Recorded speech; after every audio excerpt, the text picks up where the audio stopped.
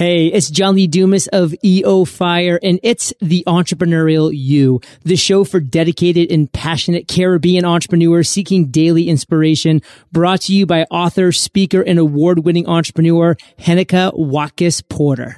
You must be prepared to ignite.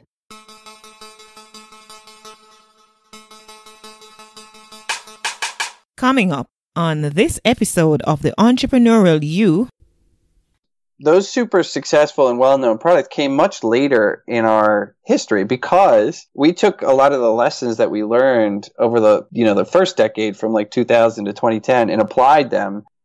Welcome back to The Entrepreneurial You. I'm your host, Heneka Watkis-Porter.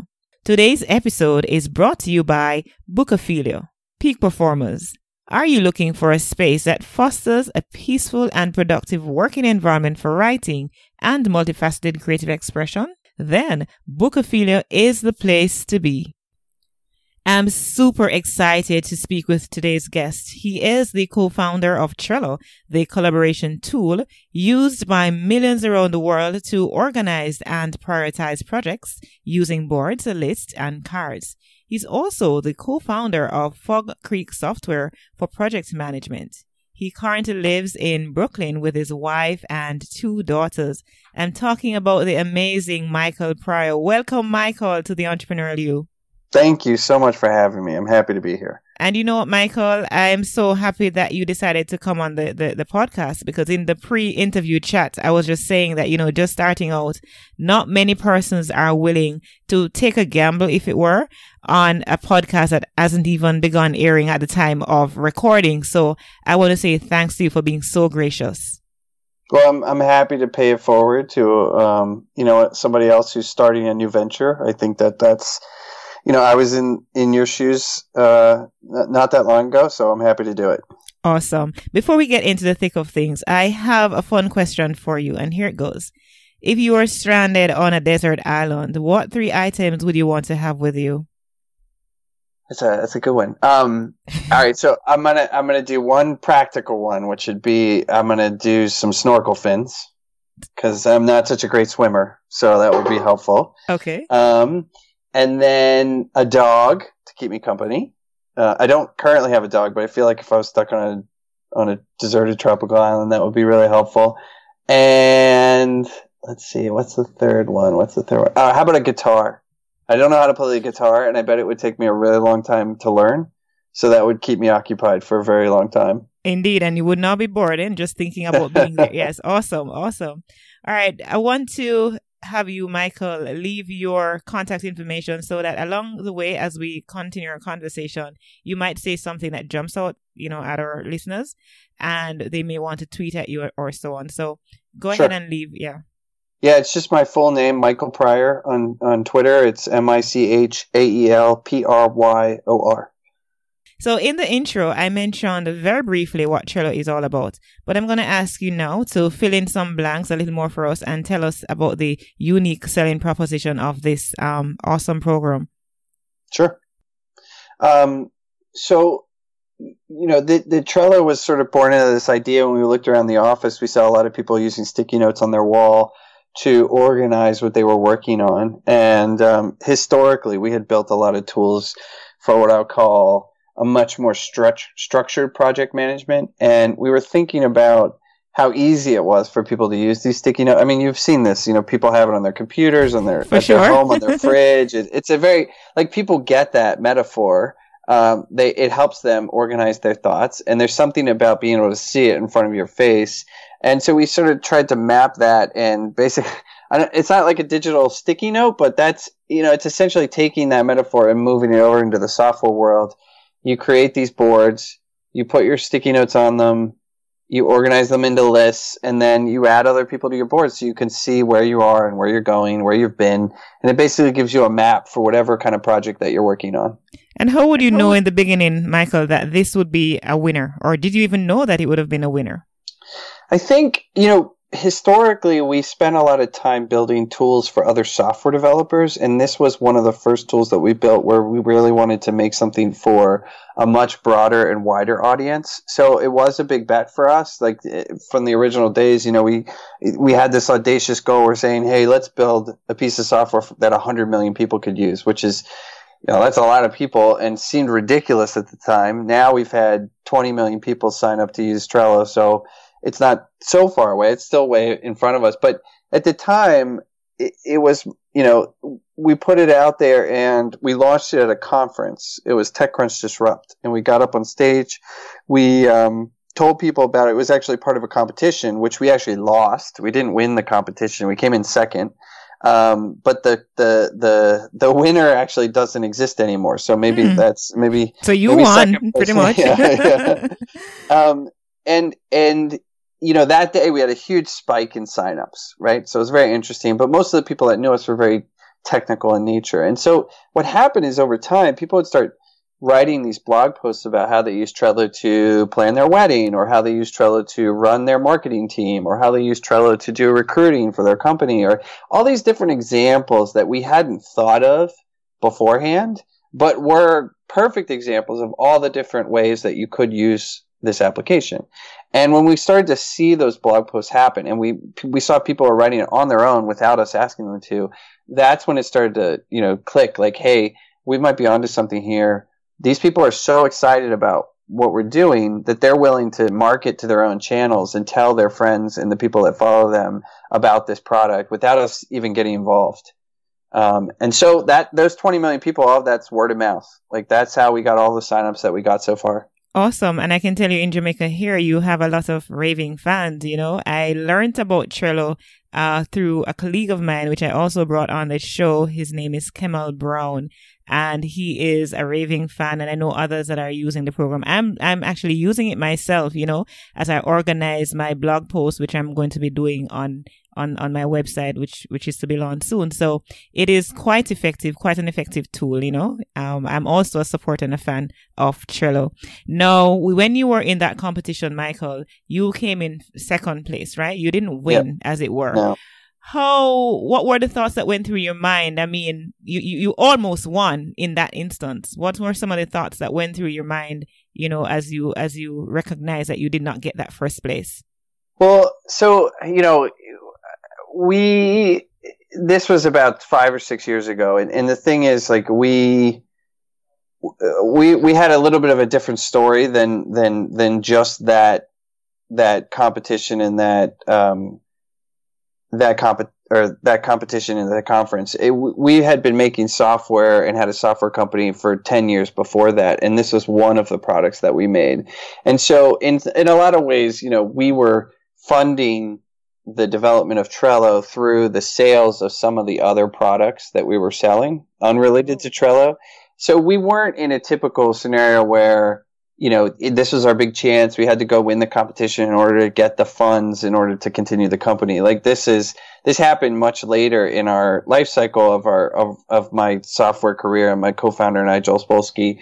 And that's interesting because Trello and another site that we made that, if you're a software developer, you might have heard of. It's called Stack Overflow, which is a Q&A site for developers. Yes, I've actually heard about it, yes. Okay, so that also was a product that was a joint venture between Fog Creek and another a colleague of ours.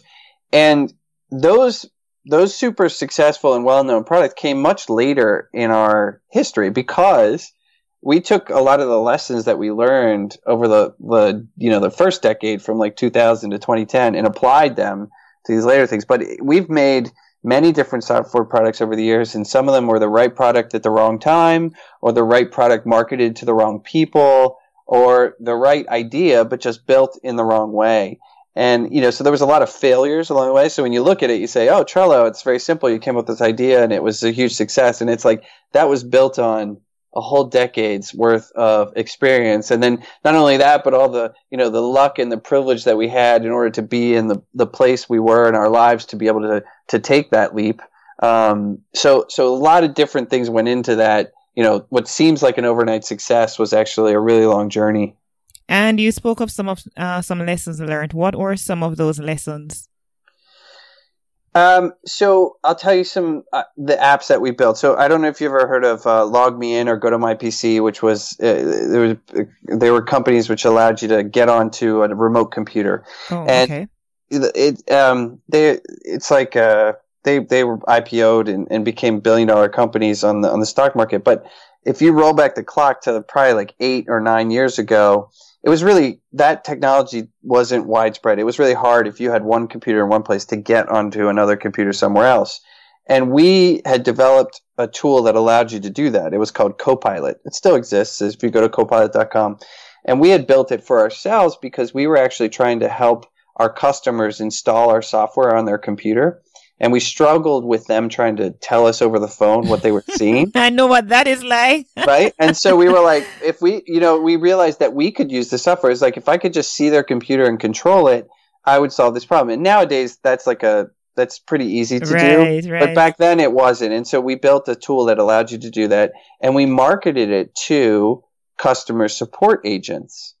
And it was a great tool, and it was the wrong marketing strategy because it grew and we certainly made a lot of money off of it, but the people took that same idea and put a lot more investment into it and then marketed it to, all IT groups or all companies. Like, everyone's going to have this need. They're going to have multiple devices and they're going to want to get onto those devices. And those companies like Go to My PC and Log Me In became huge successes. And so we had like the right idea, the right time, but we just didn't market it to the right people. And I think when we started Trello, that was part of learning about how people do, you might use the term project management to describe what Trello does, but I think that's a very narrow view of what Trello does, because I don't think a lot of people think about the problems that they're solving with Trello with that term. Like, I don't think if you're trying to figure out your guests for your podcast, you're not going to go to Google and say, what I need is project management software, right? Like,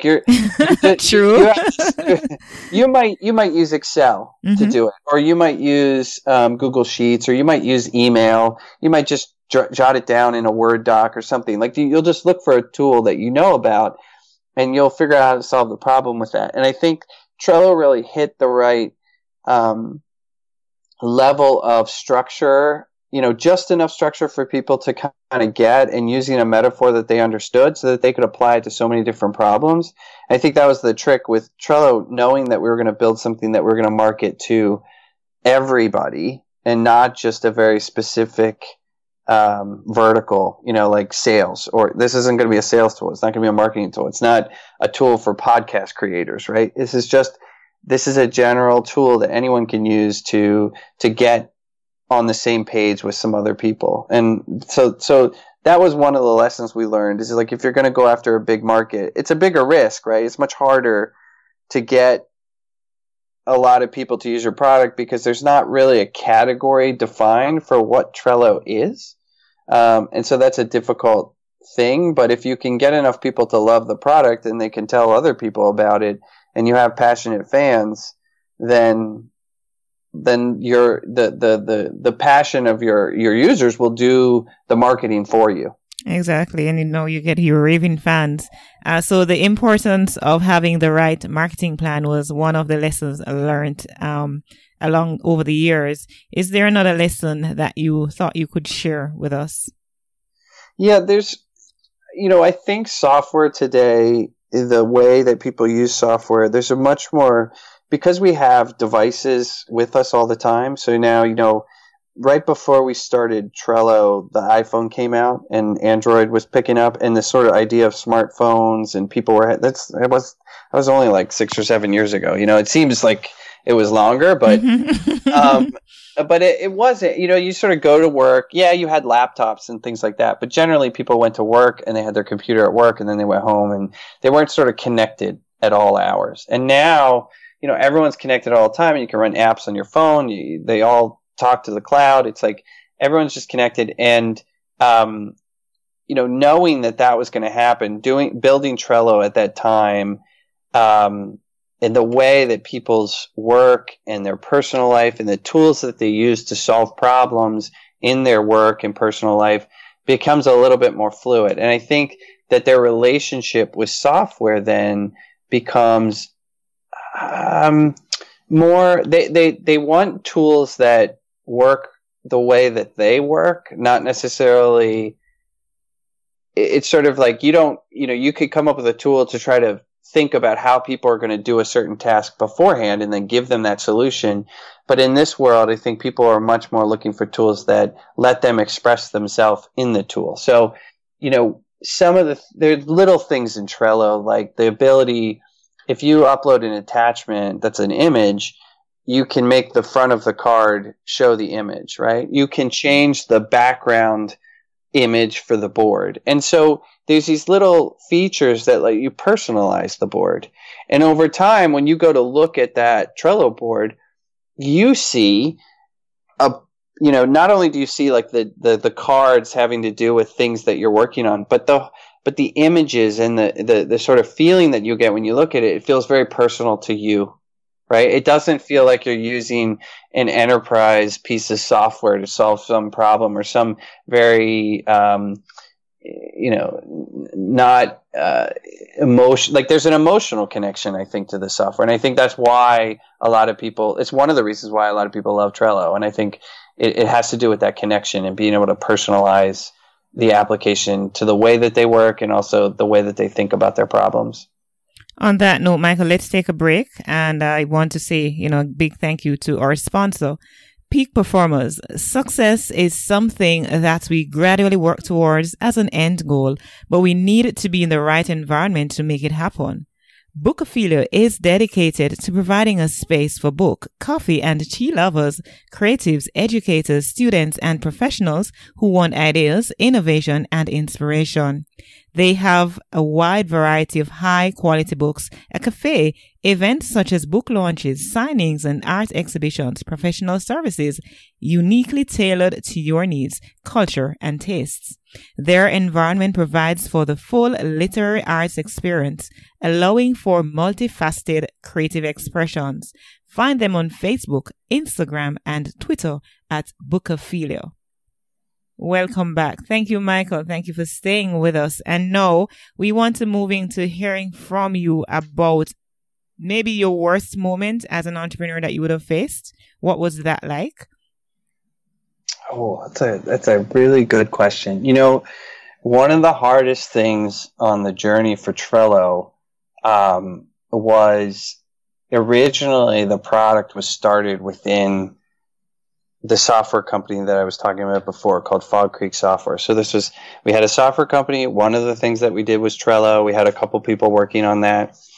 After a couple of years, we realized there were probably about 4 different things that we wanted to do for Trello. And we weren't going to be able to do them all at the same time because we didn't have enough people to do them. So we needed to hire more people. There was no reason that we couldn't do them all at the same time. We just didn't have the people. And because we were growing the product on the profits from the other things that we were selling, we were sort of constrained. And at that point in time, that's when we realized, hey, we should go and get funding so that we can accelerate the growth of Trello and hire these people because we know we have something here and it's working. And we talked to some investors that we already knew.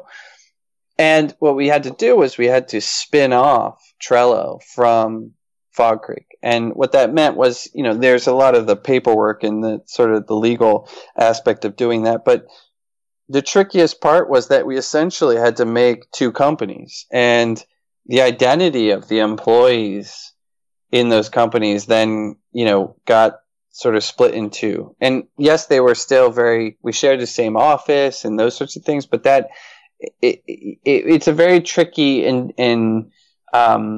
it's a difficult process to go through that, I think, emotionally. Yeah, it sounds like a broken relationship, if you will, Yeah. Breaking up.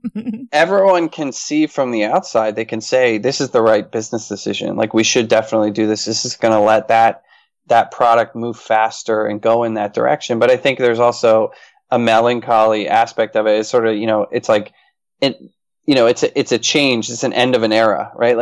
Things were great. They were this way, and now it's going to change and be this way. And I think as you go through that, I told the story even through the acquisition. Trello has since been acquired by a company called Atlassian.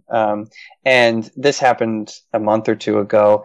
And we're going through that process now, which is, we're now part of a 2,000 person company. We went from a 100 person group at Trello to a 2,000 person company at Atlassian.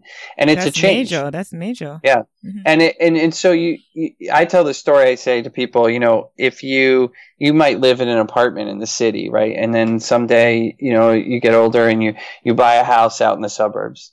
And it's like you move out of that apartment, you're very excited about your house, but when you leave the city, it's sad, right? Like there's all these memories and the sort of the way it was. And so even though on the face of it, everything is good, it doesn't mean that it can't also be a process that you go through. Like changes, things are different, and you should recognize that and be aware that it is changing. And so I think that specifically when we went through that split off from Fog Creek, because we didn't have that much experience doing something like that. It was a very difficult moment to just try to keep people focused and energized and enthusiastic. Tell me something, Michael. We have a lot of startups here in the Caribbean region, and I know, there's an emotional connection to products and services that we start. And for some reason, even when it's the right thing to do, even when it's the best thing to do, to let go and to get other people involved, even in terms of bringing on more team members to, shed some of the work from your shoulder, it becomes a challenge because you're so emotionally attached to that product or that service. Talk to us a little about that. Yeah, I think that is so. This comes up. So I'm a programmer from my background is I got a computer science degree in school, and when I started the company, I was writing the software that we sold. I have not written a single line of code in Trello, and it's because at that point in time in the company's trajectory, there were 20 engineers working here, and my job was much more of a management function. And I was, trying to get things out of the way so that the developers could do what they needed to do. And, that was a long transition for me, but it's definitely like a change that you go through as you start to scale and grow. And not everyone is interested in that, right? Like some people just don't want to do that, and that's fine. But if your company is going to grow, there should be somebody that is doing that management, or somebody that is sort of elevating you have to scale the company up essentially, and you're going to need a lot of individual contributors, and then you're going to need a lot of communication. And how is that communication going to happen? I think I've told people as CEO, there's sort of 3 things that I did, and some of those things were very natural for me, and then some of those things were not. And I think the thing that was very natural for me was the first thing is don't run out of money. And so I think like every day, sort of as CEO, you're supposed to make sure you have cash in the bank and you can pay people, because if that one fails, forget everything else, right? So that was don't run out of money. The second thing was recruit people. And this sort of gets to what you're talking about as far as scaling and growing the company. Like you need to find people. Ideally, you'd like to find people that are smarter than you, that are better at doing the jobs that need to be done. And as you grow, those people will be they will be more specialists, right? Whereas in the early days, you function more as a generalist and you kind of do everything yourself. You're the entrepreneur. You just sort of figure it out if you can. And as time goes on, you'll hire more specialists and they'll be really good at that specific thing, and hopefully even better than you would have been. I know the engineers at our company are way better developers than I would ever be. And that's part of the success of being an entrepreneur and a leader. Is finding those people. And the third thing, what was it? Don't run out of money, recruit people. Oh, and keep the vision. So I think when you're small, if you only have like a couple of people, you kind of all mind meld and you share the vision. You know what you're doing. You know what the focus is, whether you would do something or would not do something. Like, would we add this feature or would we not?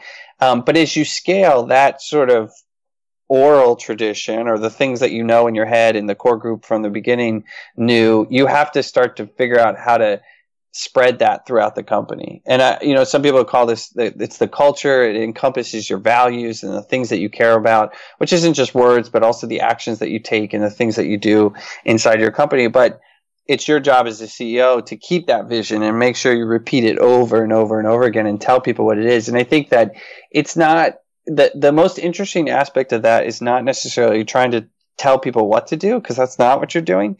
What it is telling people what not to focus on. Because in a startup, the problem is you have so many different things that you could do. Mm-hmm. And if you try to do them all, you will fail, right? Because you just can't. Like, it's just, that's the problem. You have to figure out which ones are important. And so doing that, as you grow, you need some kind of metric, something at least to measure these different activities by, so that you can figure out whether you would do A over B. You know, like, should I focus on this quarter, or should I focus on that? And there's structure ways to do this through what they call OKRs, objectives and key results. But keeping that vision of like, hey, this is what our goal is. This is what we're focused on now. It's literally saying, hey, those other things that we could be focused on, those are awesome ideas, and we want to do those someday, but we don't have the resources to do all those things right now. And this is what our focus and our vision should be, directed toward. As you talk, Michael, I recognize even in my own journey how important it is to be focused. When you're creative, so many ideas come flashing through your mind and it takes focus, and commitment to stay dedicated to one, even if you grow it to a particular level and then you say, okay, now I can move on to something else. But whilst, we have a tendency sometimes to want to do everything at the same time, and therein lies the problem. You never can achieve growth that way. Right. The Caribbean region has seen over the last couple of years, a prevalence in the area of technology. More funding, we're getting more funding from multilaterals such as the World Bank, and they're investing heavily in training, and so on. Does your company have a paid forward initiative to provide support to, if not necessarily Caribbean entrepreneurs, but even entrepreneurs that are just starting in any other area? Yeah, so we, a lot of the things that we focus on in the city, one of the big things for entrepreneurs right now, well, not just for entrepreneurs, but for tech in general, I think we can set this, like, show the rest of the world that, we have a long way to go, but we can be leaders in diversity and inclusion in the way that we fix some of the problems that facing the entire world, but specifically technology. And some of those things, like, I think getting involved in I'll give you a specific example. At Trello, we opened up a role called a junior developer position, because what we saw was it was hard for we weren't finding, if our qualifications were, you had to have a CS degree from a good school, and like there were all these sort of roadblocks in the way, we weren't going to get a very diverse candidate pool. And so we had to figure out, like, how do we short circuit this? Because we know there's a lot of talented people. And if we look around New York City, for example, there's all these boot camps that are training people from other industries to come over into programming. And so we realized that in order to support that, we had to change, like, internally our structure for how we were hiring people. And so we created a junior developer position that we're hiring for. And the idea behind that was, hey, we could, people, they could go to these boot camps for 6 months, and then they can come over and work with us for 2 years. And at that point, they'll be, it would be like the same as if they had gone to school for 4 years and had the internships that all the other people that we were hiring before. And that way we'll get a much more diverse candidate pool, instead of just blaming the problem on the resumes that we get. It's sort of like, how are we going to fix this? So that was one thing that we do. And I think, that's important. And I think, there's a lot of things that Atlassian as a company has done. The founders have started a drive. That one founder, Scott, started a program called Pledge 1%, where they're trying to get entrepreneurs to pledge 1% of the equity of their company to charity and philanthropy. And some of the programs are directly trying to help entrepreneurs. And the idea is that it's much easier for an entrepreneur to sort of get on board very early, because they say, 1%, it's a very small, when you start out. And then it is to say, during an acquisition, like, hey, will you donate $10 million to, charity? It's harder to do it later on, where it's much easier to do it earlier. And I saw some of the programs have to do with, helping entrepreneurs get started in areas that normally wouldn't get the support that, it's not the US, it's not the West Coast. And so I think that those initiatives are where you have to focus, instead of just trying to say, hey, it's hard because we just don't get the resumes that we need. Mm-hmm. Mm-hmm. Awesome. All right. Finally, we need to get from you a piece of advice that you can offer to persons interested in entering the field of tech.